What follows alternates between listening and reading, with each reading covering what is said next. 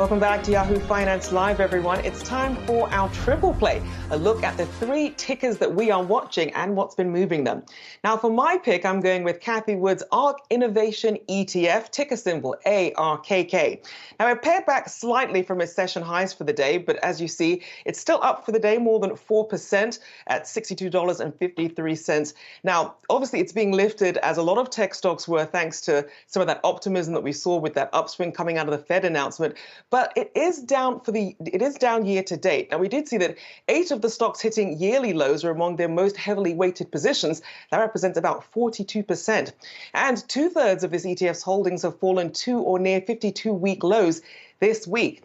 Now, those include a health company, Teladoc, streaming service Roku, you have crypto trading platform Coinbase, music streamer Spotify, and the mini metaverse known as Roblox. But investors do still seem to be sticking with Ark, though, and betting that a rebound, hopefully a sustained one, could be on the horizon.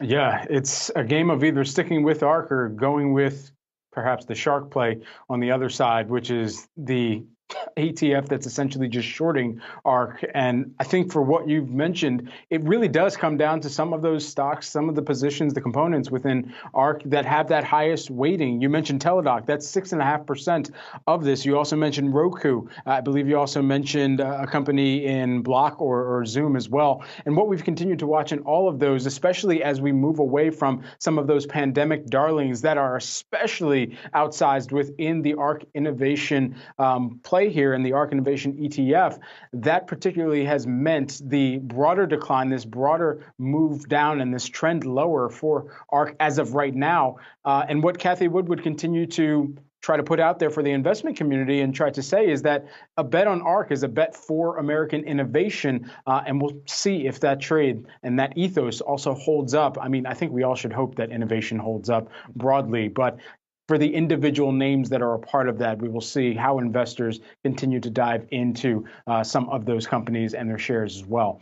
And then additionally here, I got to talk about one that has been kind of well off of the table for a while here, and for good reason. But APRN is the company I'm tracking here on the day. Blue Apron, their shares are moving higher by about 2%.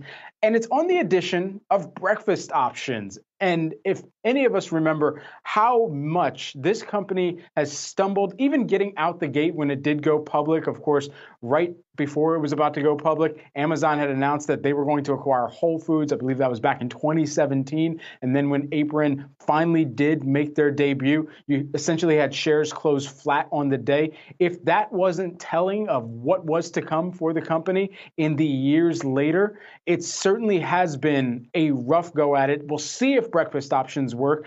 I personally think that we're going to see the breakfast wars emerge on the other side of this pandemic once we clearly get back to kind of the in-person capacity and people trying to find those fast options in the morning. I think Blue Apron, this is something that should have come a long time ago, but I'm glad it's here, quite frankly.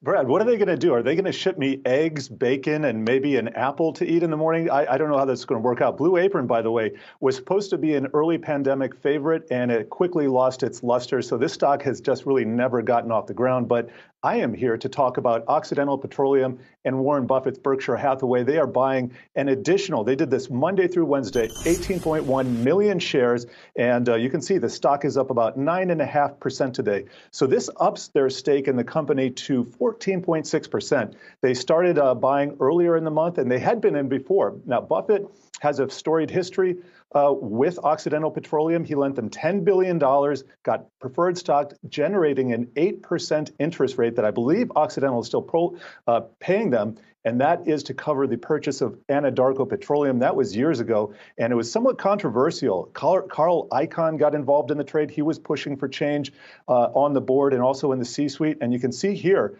after 1 year, the stock has doubled. In fact, almost all of that has come this year. So given that, I think there's a lot of, nobody's really remembering that storied past, but Warren Buffett definitely getting into energy. I just want to show you before I close out here a 10-year Occidental Petroleum chart, because we can see the 60 level. The 60 level right here has been in play for some time, and I think it's going to take a little pause before it can go higher. It doesn't have to do that either. It could go lower, but we'll have to see what comes of that. Also want to check out real quickly Warren Buffett's Berkshire Hathaway, because this stock has been making record highs as of recently. Yesterday was the first day it closed over $500,000, $500,000 per share for the first time.